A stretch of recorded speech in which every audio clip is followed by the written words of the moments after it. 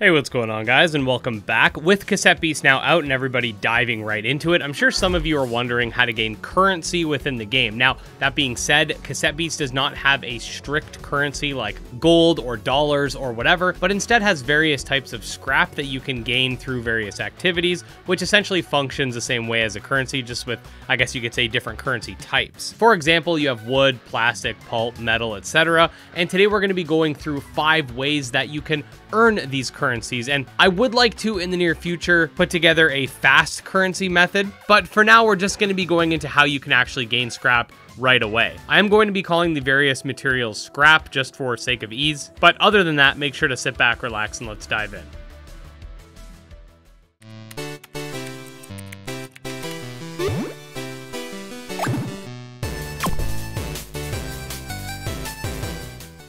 Okay, so I'm going to run through these pretty quickly because they don't require a lot of in-depth explanations, but the first method and most simplest is to simply battle enemies, whether they be trainers or wild monsters, and defeat them. In doing so, at the end of battle, you will be rewarded with different types of scrap, and this oftentimes will correlate with the type of monster you're defeating.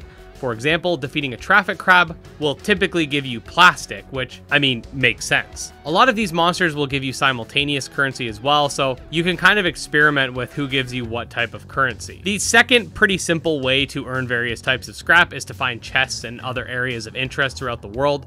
Oftentimes when you do find a chest, it might come with a sticker as well, some type of loot, and of course, tons of scrap, and typically a significant amount. There are a lot of different areas within the world of Cassette Beast that will have little puzzles or underground spots that you can sort of explore to find chests, but again, pretty self-explanatory. The third method involves discarding various items. So typically in a game like Pokemon, you can kind of sell stuff or just throw it out, but in Cassette Beast, you can actually scrap any item in the game, pretty much, right from your bag, and it'll transform into various materials. If you find that you have multiple stickers, which will be pretty common, especially if you're using the method I'm about to mention next, you can discard them and any other items you find or earn during gameplay in order to increase your scrap pool should you need it. Another great method for obtaining various types of scrap, and does sort of fall into that whole defeating monsters and other cassette users trope, but that's beating rogue fusion monsters, and I decided to make this its own point because I need to emphasize the importance of fighting these beasts and the key difference. So firstly, these are more difficult battles, and as of such will net you more experience, more loot in general, that include but is not limited to scrap, and even fused materials, which in and of themselves act as another currency that allow you to buy things at the guild. I do have a guide planned for talking about what some of the end game stuff you can get with fused materials are, so stay tuned for that. But basically, you can find rogue fusions in random chests or as black figures throughout the map, and when you get to the post game, you'll actually be able to locate these rogue fusions via your own map. Now, finally, last but not least, and I haven't done a whole lot of testing with regards to what's fastest, but I do think this one is definitely a contender, and that's actually recording various monsters and discarding their cassette tapes. Essentially, after you record a cassette, you can just scrap it and earn various resources for doing so.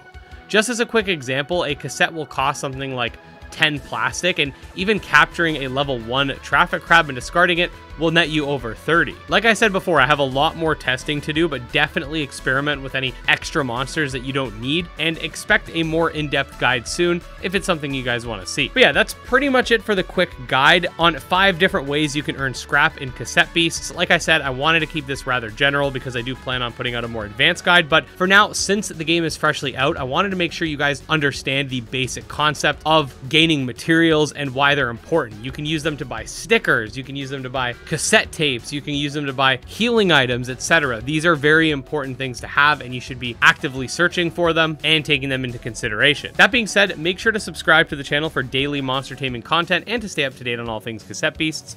You can also check out my Twitter, Discord, and Patreon linked below. Special thanks to our patrons, especially Jim Hamilton, Dro Ghost, Dark Persona, Exodus, and Candy Morency, and we'll see you next time. Peace.